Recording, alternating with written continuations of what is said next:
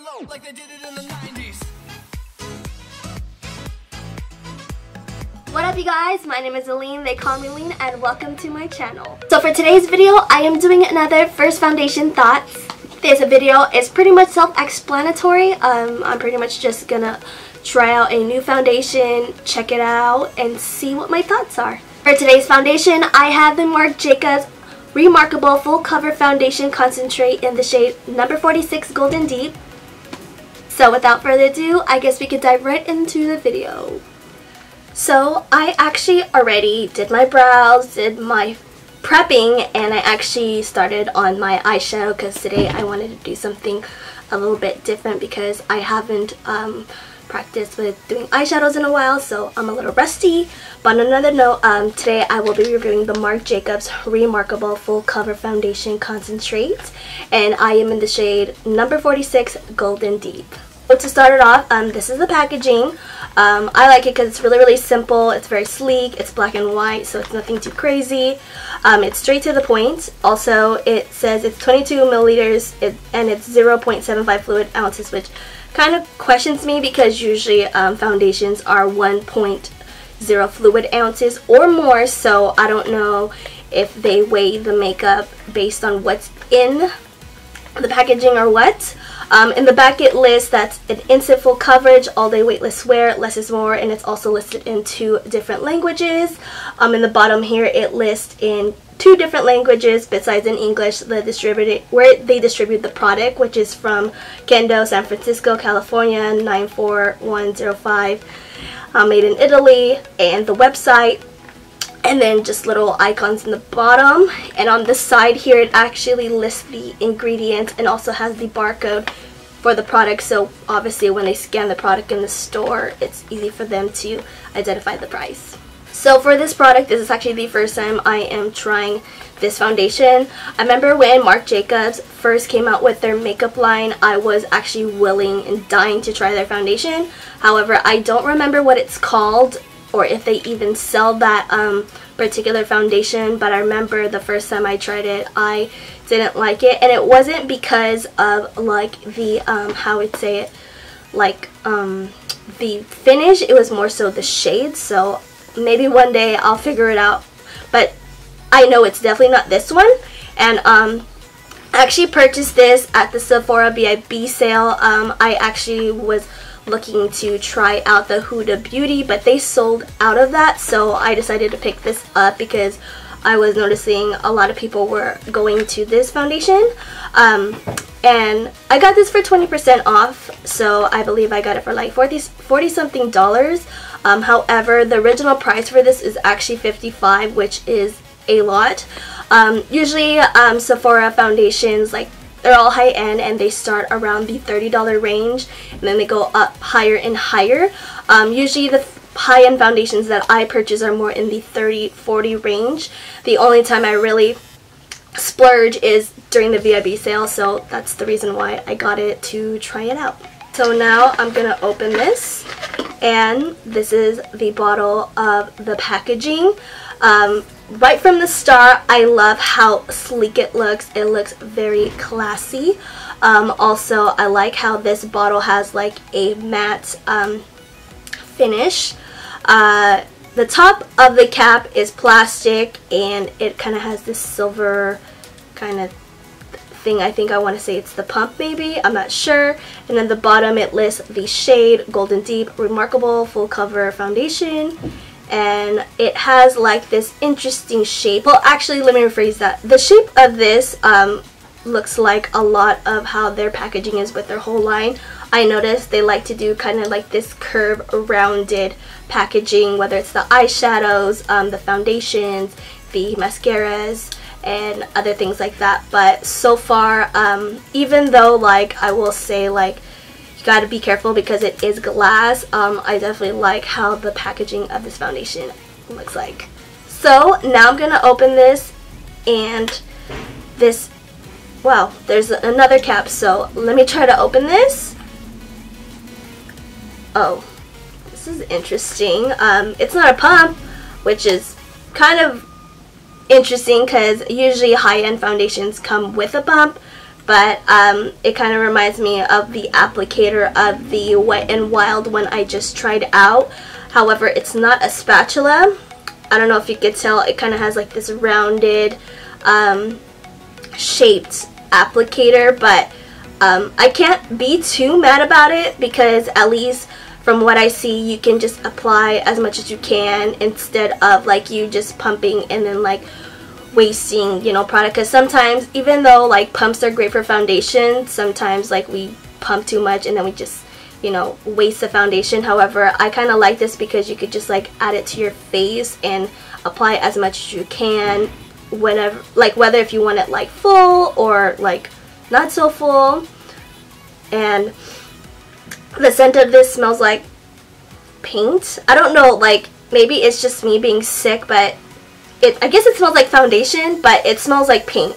But this particular scent is like it kind of reminds me of paint that you buy at like Home Depot, but not as strong. But like I said, maybe it's just me, but yeah, it's not like a strong scent, but at least it's not like a floral scent or anything like that. But I think once I apply this foundation, the scent will go away. Now for the moment of truth, I'm going to put this on my face. I don't know if you could see from this camera, but you could tell the consistency is thick because it's just on my face. It's not like it's like sleeking or dripping down or anything like that. But now I'm going to use the Eco Tools beauty sponge to blend out this foundation. So far, I am so surprised how full this foundation is. Obviously you could tell from the thing here. You could tell that I didn't really put that much, like I just dotted all over my face. But wow, like this thing is a very full coverage. However, I'm noticing that you kind of have to work with this really fast because it will dry down quick. However, I would say this foundation is a bit too light for me. I don't know if this will oxidize later, but I will work with this. I'm gonna use bronzer, like really bronze the crap out of my face. But this foundation is very full. However, I'm noticing that it's really showing like this texture on my face.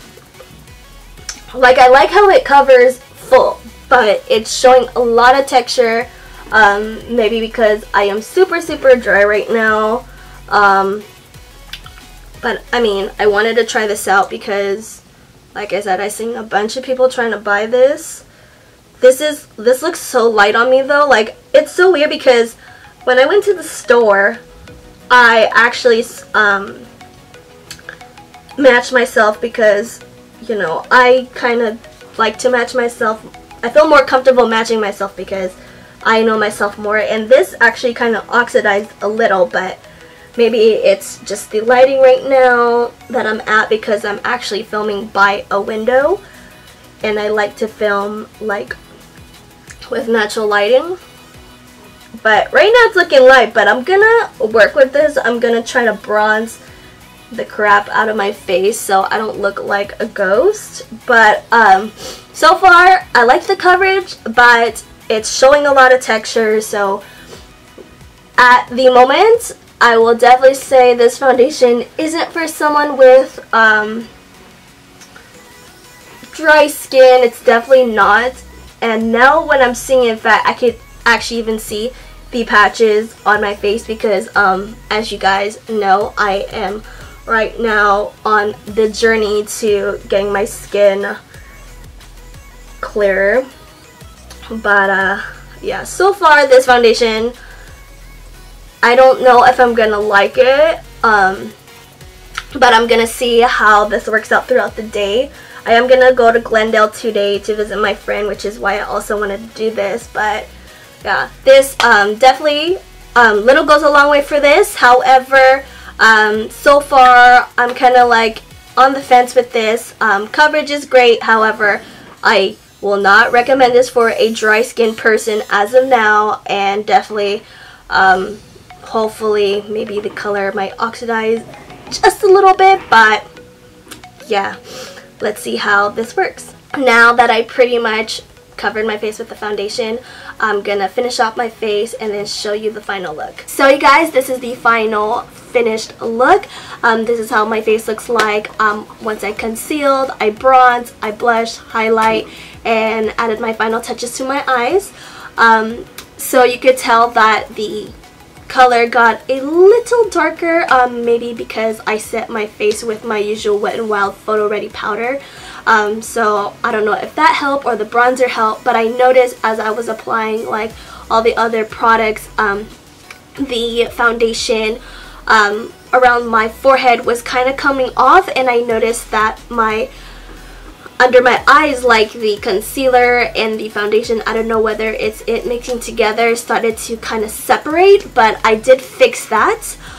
So overall, so far, in terms of the foundation and how I feel, like it is a very full coverage foundation. I will give you that. Like, you saw me and how I just put the foundation, like I literally just dotted it and it just covered everything. I barely had to conceal. I mean, for the most part, the only thing I really conceal is under my eyes, but it's just me always doing that as a habit. However, right now it is, let me check the time. It's really early actually. It's 9:27, and right now I have Steve Harrington, aka Joe Keery, on my wallpaper because I'm super obsessed with him right now. And I'm gonna show you guys really quick up close how my face looks like. Hey guys, so I actually put away all my filming equipment because I realized that I'm running late. But now, before I leave, I wanted to show you guys up close how everything looks like. As I mentioned, right now it's 9:41. So everything on my face, I noticed that my skin's peeking out just a little.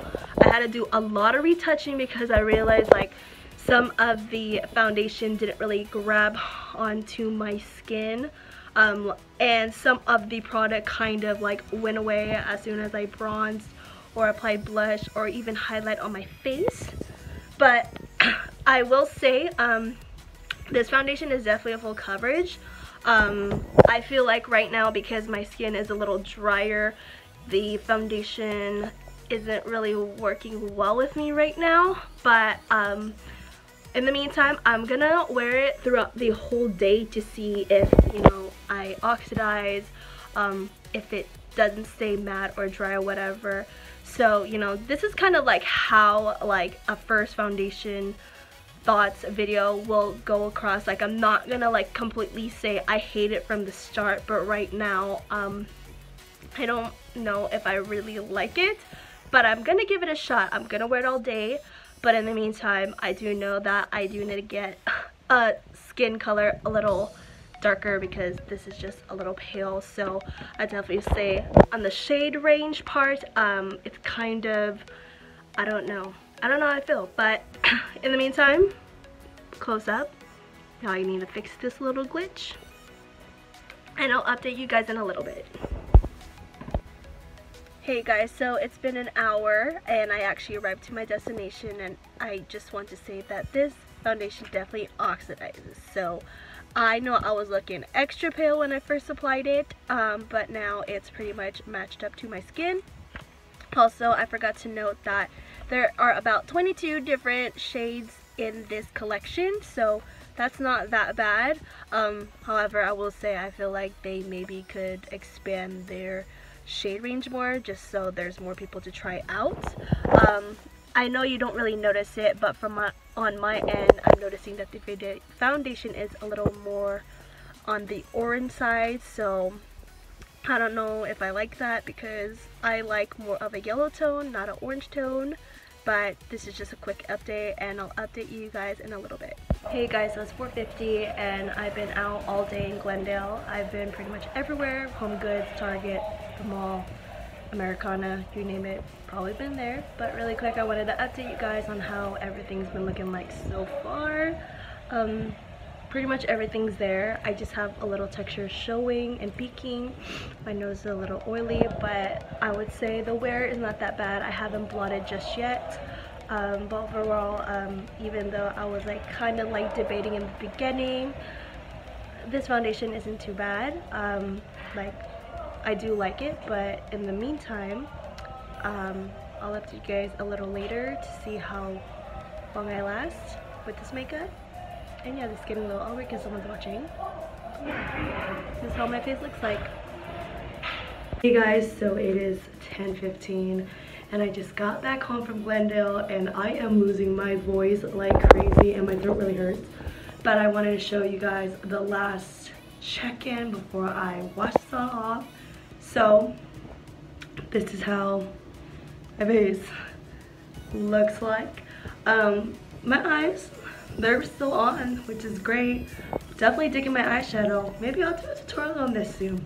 But as for the face itself, as you can see, this is almost gone.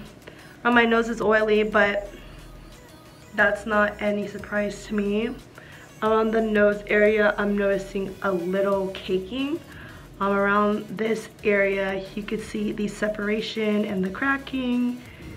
Over here, you can see the foundation has faded. You can see like kind of like my acne and dry spots on this side. You could see the dry spots here, really patchy, and over here as well. For a second I thought I liked it, but I realized how bad the lighting was. But I kind of didn't want to film in public because it was so crazy and I know people might think that's a little weird.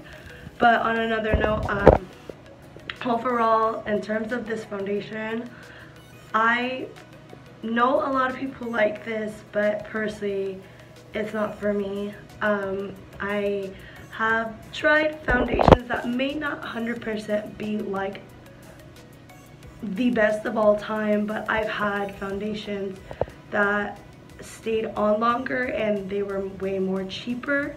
I mean, I do have to admit, when you first apply it on, it does look nice, and it is a full coverage, I'll give it that. However, I think this foundation is more fitting with someone with like normal skin. As you can see, when being a dry skin person right now, it's not working, and me being oily around here, it's not working as well. So with this foundation, I don't think I'm going to use this again. I think I'm going to return it back because I don't think it's for me. And I'm not saying it's a terrible foundation, but for me personally, it's not a foundation for me. And I hope you guys understand, like, not everyone's gonna like your favorite foundation, and I know not everyone loves my favorite foundation, so you know, I just hope you guys respect that. In the meantime, here's my last check-in. My voice is really bad and I need to stop talking, but yeah, here is the final results. So I hope you guys enjoyed my first foundation thoughts video on the Marc Jacobs Remarkable Full Cover Foundation Concentrate. If you guys like this video, don't forget to give it a thumbs up, leave some love down below, and of course don't forget to subscribe, and if you want, click that notification button so you guys can, you know, be alerted whenever I have a video and things like that. Of course, if you don't already, follow me on all my social media. My Twitter, Instagram, and Snapchat are all a link to that. On another note, before I let you go, I just wanted to show you guys my very awesome NSYNC shirt. And now I'm gonna let you guys go. I hope you guys have a good day, and until next time, it's been real, and I'll see you soon. Bye! Drop it low like they did it in the 90s.